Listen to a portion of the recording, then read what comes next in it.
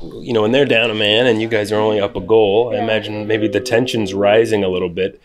Did you experience that either individually as a group, and then what was it like to come through for your team and provide that cushion late? Yeah, I think with them being down a man and us being up one, we wanted to get a few more goals. And so, I mean, we only got one, but it kind of sealed the game away, so that was nice that we got that. But, yeah, I think we definitely wanted more than just a 2-0 lead. So, What do you take from this, kind of positives and, things to grow from?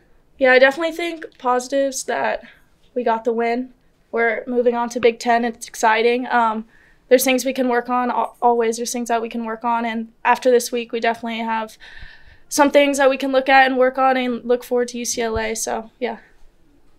I guess obviously kind of a tale of kind of two stories between the home and the road games. Yeah. But what kind of boost does it give you to be able to start conference play at home? I mean, it's amazing to start conference play at home, not traveling, and being able to host UCLA and have our home fans and be on our field. It really is a big plus for us. So, how would you describe your perspective of the goal? I mean, just how the play developed. So got the corner. Lexi went up for it and got the header, and I was just like, let me do anything I can to try to get this in the back of the net. Taylor Bryan was up there, jumping for it, and I think it kind of bounced around. I just got my head on it or whatever, and I got in the goal. So, yeah.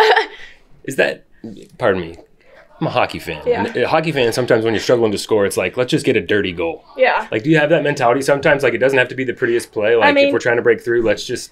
Yeah, a goal's a goal. You definitely don't, it doesn't need to be pretty. Obviously, it's amazing and looks great when you have a pretty goal, but, like, a goal's a goal. If it's dirty, it's dirty. Like, I mean, anything to get a goal, really. So, yeah.